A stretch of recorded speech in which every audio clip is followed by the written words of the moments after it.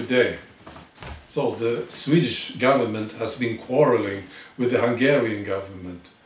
It's a bit exciting and I'm embarrassed. I am. This is the queen of globalism here in Sweden.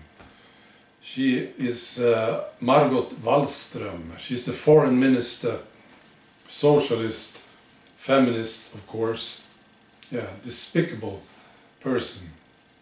So Wallström was interviewed in a newspaper and she said that Hungary by itself had prevented the European Union from presenting a united front on multiple occasions. She called Hungary problematic when it comes to European unity. Yeah, very embarrassing, and I apologize to Hungary for this, of course.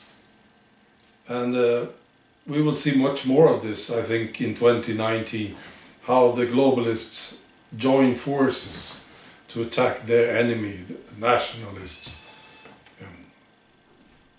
But the Hungarian government handled this very well. Yeah, I applaud this.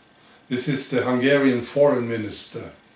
He said in a statement that Sweden's pro-migration government had governed Sweden into an uncertain domestic situation. Yeah, you can say that again. It is unknown when Sweden will have a new government, he said. Yet Wallström feels it's important to criticize Hungary. Yeah, this is brilliant stuff. This is exactly how you handle this woman. Yeah, very, very good. He also noted that Viktor Orban's government this year was elected to a third consecutive term with a substantial majority, adding that stability was a major asset in these challenging times. There's another knockout, isn't it? Yeah, very, very good.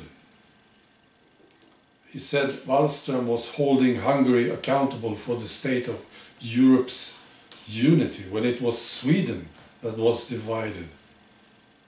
Yeah. He said, "We know that the pro-migration forces cannot tolerate any dissenting views, but we can assure the Swedish foreign minister that we will keep Hungary Hungarian under all circumstances." It's great stuff, isn't it? Finally, I want to tell you this story. I don't know, I think this is true. Maybe I need to double check it, but I wanted to tell you.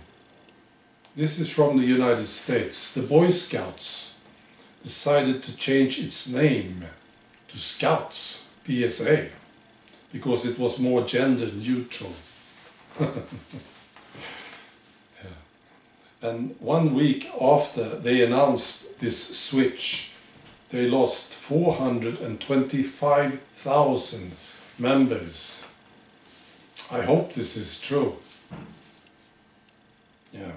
And now it's apparently close to bankruptcy. Yeah. So let boys be boys. You know, that's what they want to be. And they will grow up to be fine men, many of them. And let girls be girls. And they will grow up to be fine women, most of them. That's what we want. All right. That's it. Bye.